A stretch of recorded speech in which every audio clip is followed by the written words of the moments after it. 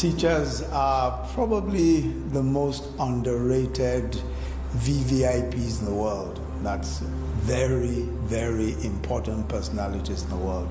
Probably the most underpaid too, and the most underappreciated.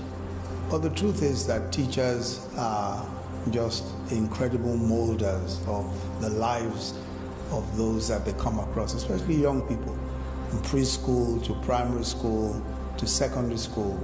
Teachers at those levels are particularly important in the lives of the young men and women who they teach and who they mentor.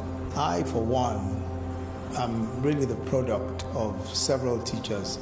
My primary school teacher, preschool teacher, Mrs. Oyegunle, by just reading to us regularly in class, every afternoon, taught me the wonders of reading, poetry, prose, and biographies and all of that. And then in secondary school, I had a teacher in Form 1 that's GSS 1 in today's terminology, who was Mrs. Elushade. She was just incredible. And really what I recall that she did that was so inspirational for me.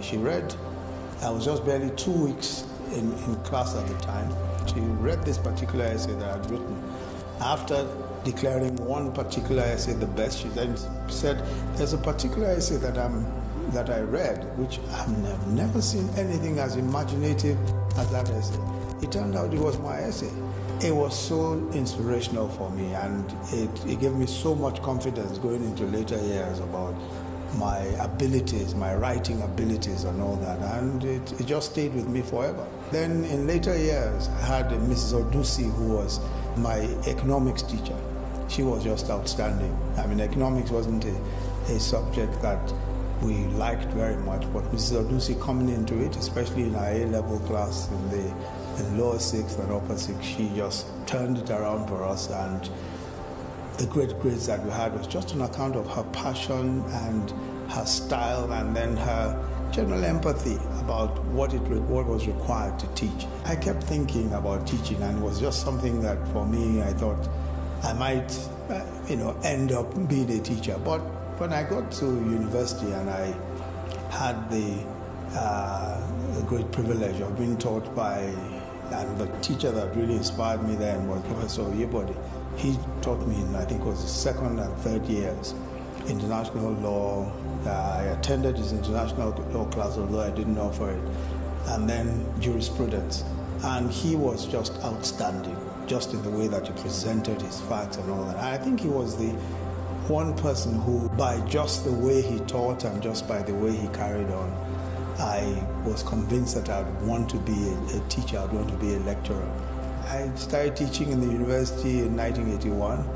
I taught for several years, just under 40 years.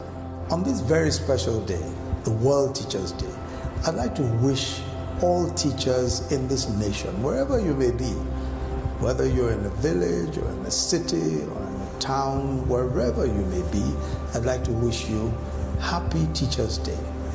We're extremely proud of what you do, extremely proud of your work. We sincerely appreciate all the sacrifices that you make every single day. We regard you as major pillars of our society. Happy Teachers' Day. God bless you.